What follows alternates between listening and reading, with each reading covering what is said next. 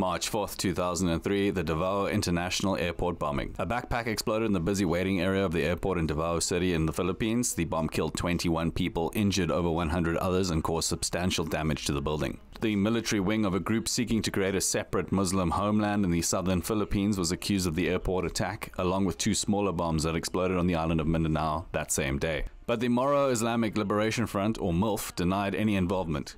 In 2014, a ceasefire between the group and the Philippine government was signed after it agreed to stop seeking total independence in exchange for greater autonomy within the republic. In the footage, you see Rodrigo Duterte, then mayor of the city, visiting the bomb site. Later, as president, he would sign that peace agreement into law.